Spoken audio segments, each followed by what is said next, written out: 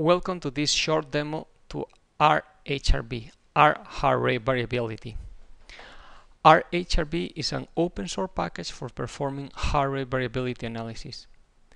This video is not a video tutorial. If you want a video tutorial about RHRV, consult the website of the tool.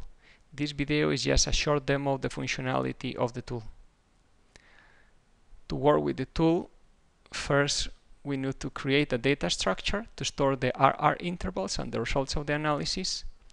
We're going to load the RR intervals from a file which is stored in ASCII, although other formats are supported.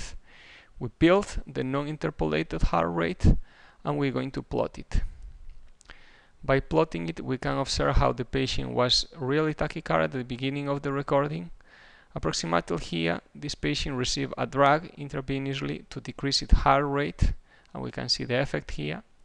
We can also see that there are outliers in this recording, so we're going to have to remove them. We're going to perform automatic filtering using a function that RHRV provides with that purpose. We have used the default settings, and we can see how approximately 200 heartbeats have been removed. And indeed, most of the artifacts are gone, but at least we have a couple of them over there.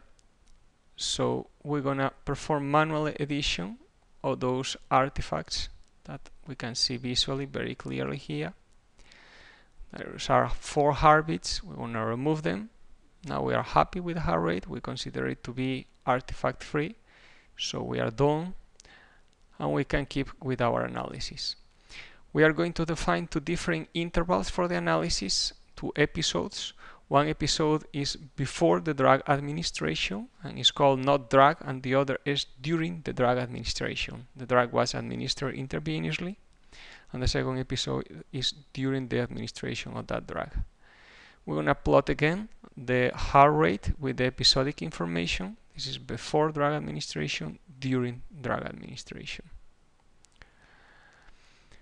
We interpolate the heart rate, so we obtain an equally spaced time series at 4 Hz, and we create a frequency analysis.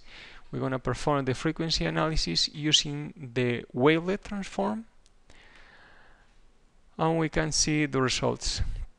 This time series represents the temporal evolution of LF divided by IHF of the ultra low frequency, very low frequency, and high frequency bands. We can perform this plotting showing the information about the episodes we have defined. The episodes, although we have defined them programmatically here, they can be loaded from files of annotations, just for example MIDB files, which contain annotations.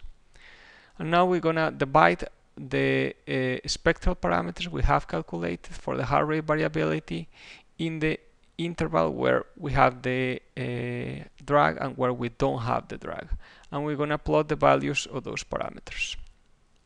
We want to print the values of these parameters. We can see how there is very strong difference between some of them.